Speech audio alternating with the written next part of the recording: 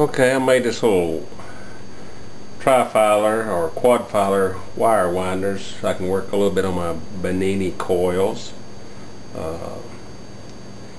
Just got it finished last night, and I've got several things that right now I just got some test wire on it, see if it's going to do its thing. It seems like it's doing okay, so let's try it out.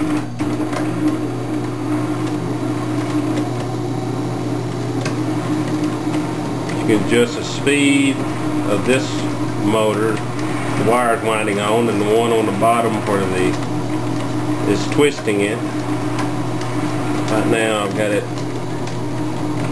pretty decent speed. I'm just going to rough wind it on this one first, then I'll wind it up smooth on another one.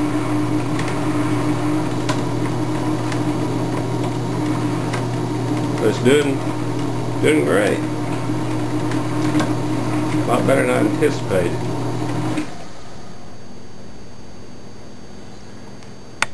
And there's the controls for the drill motor. It's just on a regular Milwaukee drill motor. This one controls the motor that makes the spinning, and I am using a sewing machine motor on the coils down here. I've got 4 set up right now, but I can divide them into 2 each, so just ever how I want to do it. I've made also this thing right here is a wire length counter, so I've got it set up to count for each revolution is 1 foot length, so, and it tells me back here on this little electric counter, and I can set it up to where it counts revolutions, but I haven't got it set up for this yet. But just a little work in progress. I'm going to machine all of my pieces to go on it to get it finished, and I'm going to start winding on my coils. I got 3-inch coils I've made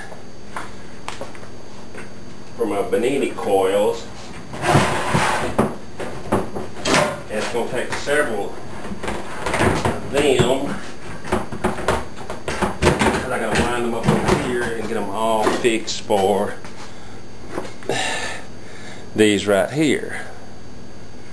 Made several of them. I think I made 10 or 12 of them, and I'll eventually get them filled with wire and get them all wound tri-filer.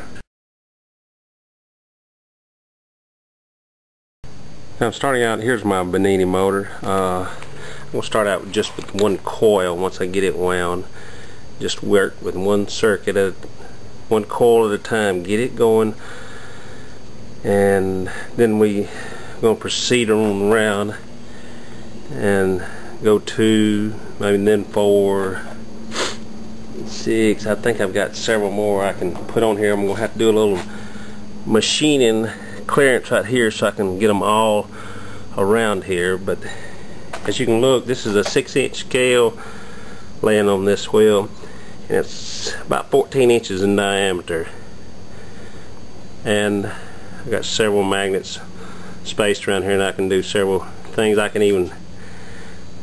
sort of made it so I can stack them. I can stack several rotors on top of each other, and it spins very free. I got precision bearings in it. Everything's aluminum, stainless steel, plastic.